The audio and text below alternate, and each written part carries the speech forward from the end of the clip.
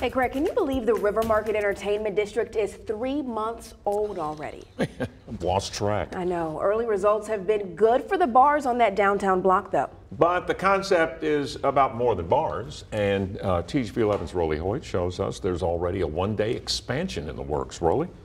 The concept of carousing down a closed-off Clinton Avenue has been well received. Crowds have been big, especially when there's an event going on like a concert. And now that the idea is going, it's already time to turn the corner, literally. Why would we not want people to come in and promote us? I think it's amazing. Fringe Clothing describes the trendy vibe in Kendall Shanifer's downtown store, but it also describes her location. Her shop is just around the corner from the streets that are closed off for the weekend entertainment district. I love it. As far as our business goes and our business hours, with the entertainment hours, we haven't seen a lot of change. But on November 30th, she'll be in the fold. In an effort to be as inclusive as possible so that people could take their drink with them as they shopped, we just asked for like a half-block extension.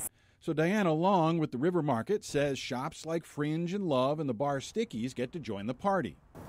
The way it works, you close the street and you open up the entertainment. You can go right from a bar with your drink in hand and come enjoy it outside. On November 30th, the plan will be to maybe enjoy some college football, bring your drink right out to the street, and get some holiday shopping done. You know, I would say it's gone pretty close to according to plan.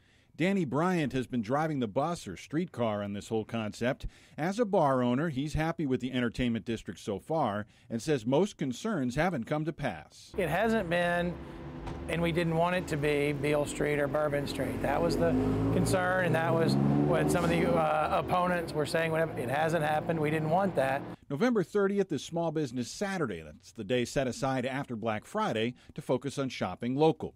But 3 months in, Bryant thinks other shops will soon want to join the dancing in the streets. I think that we've proven that it's not going to be something that the city can't handle. Now, we asked the LRPD for any crime stats in that area, and they haven't seen anything that you could blame on taking booze down the block. The extension down River Market Drive is on the Board of Directors' agenda for tomorrow night.